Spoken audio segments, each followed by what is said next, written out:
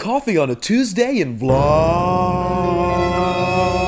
27.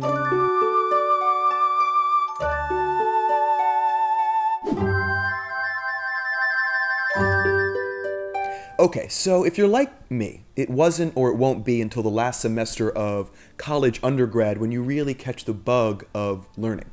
Now, there must be 1,000 reasons for this belated development, reasons which are universal and so forgivable, the most conspicuous being that high school literally rips it out of you in favor of a more relevant apparatus, that is, a system for navigating social relationships, in other words, a system for how to be cool. I'm not totally sure that it's a bad thing, this development of a social aptitude. I actually think that there is such a thing as cool, and I would define a cool person as someone who engages others with their ideas.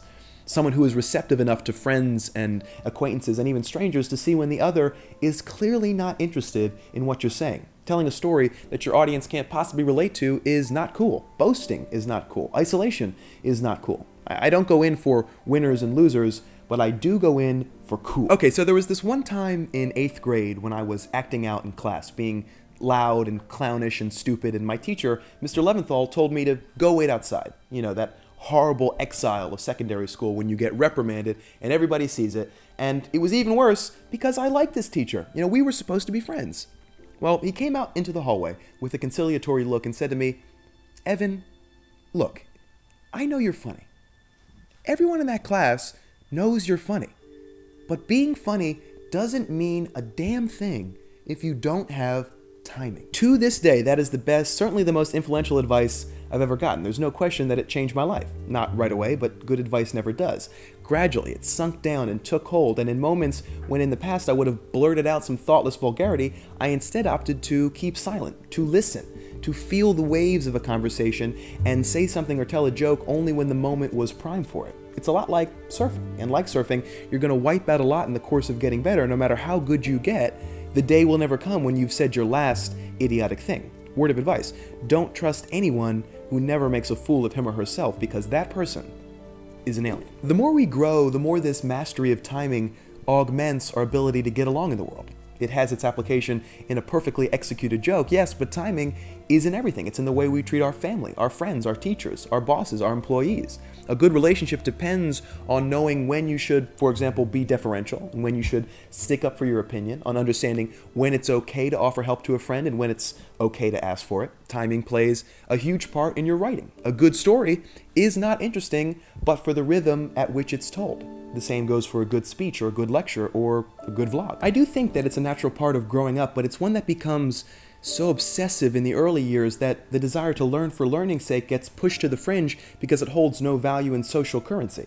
And it's an obsession that lingers into the first years of college because we're all so anxious to fit in, and that's natural too, but I think eventually it dawns on us that what it meant to be cool in high school is not really going to be enough to make a happy life. After graduating college, I became so extremely frustrated with how little I really knew. It seemed to me that all my knowledge was like so many free-floating clouds that had no connection. What I learned was easily forgotten and often contradictory.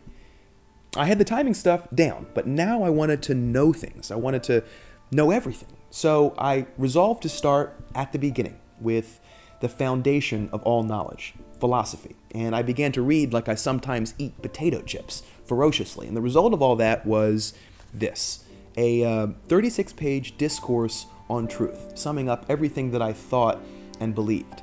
I had it printed up at Kinko's, and I sent a copy out to all my family and friends as if to say, here, this is what I know, and this is who I am.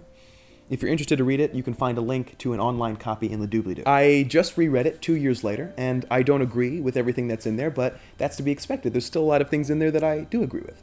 For me, it symbolizes more the beginning of a period of my life when I became obsessed with learning. And it's an appetite that is perpetually unquenchable. It never gets boring because there's always something more to learn. The timing was, ironically, not so great. All of this happened after I had already graduated college, after the countless thousands of dollars were already spent on an education that I wish I could go back and get more out of. I would have taken so many more liberal arts classes if I had to do it again. But, to the point of this circuitous video, you can do it again. On this phone, I have an app called iTunes U. On it, there are literally dozens of courses from schools like Stanford, Yale, and Harvard.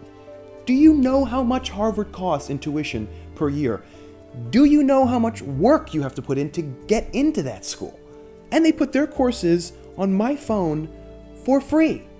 I mean, am I the only one who thinks this is awesome? Right now, I am taking a course, a Stanford course, called the International System in the 20th Century, on my couch, with a beer, for no money at all.